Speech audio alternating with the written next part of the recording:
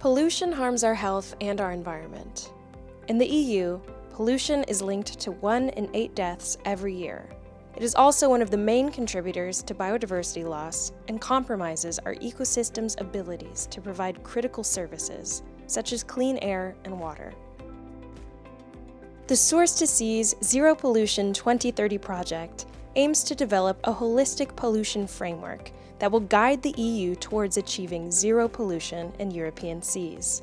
It's a very ambitious project where a group of really multidisciplinary researchers came together and tried to address how are we getting to zero pollution. Through the different work packages led by our partners, the Source to Sea's Zero Pol project aims to better understand the barriers that compromise successful marine pollution management. Sometimes what happens is that some policies may actually contradict each other or not actually work that well together.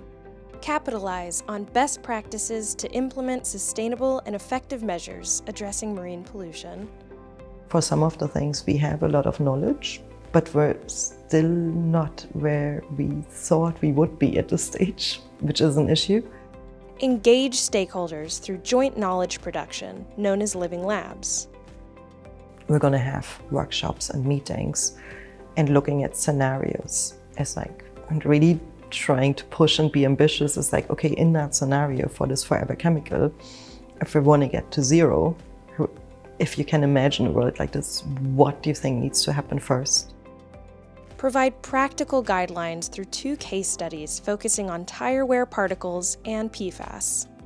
Generate societal impact and raise widespread awareness of how marine pollution can be addressed for 4 main types of pollution, being nutrient input, marine litter, chemical contaminants, and underwater noise. Marine litter has become very prominent in the public eye, so there's a lot of support for regulations.